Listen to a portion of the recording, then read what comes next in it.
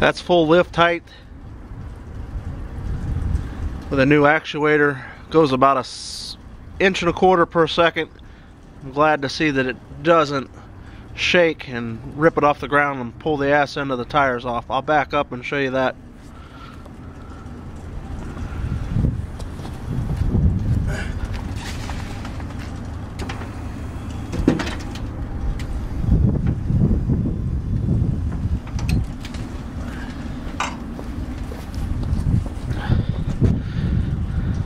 Hope you like what I've done.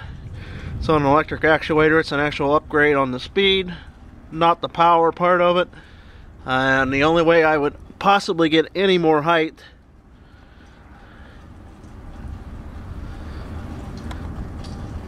would be to cut this bracket right here, weld it up.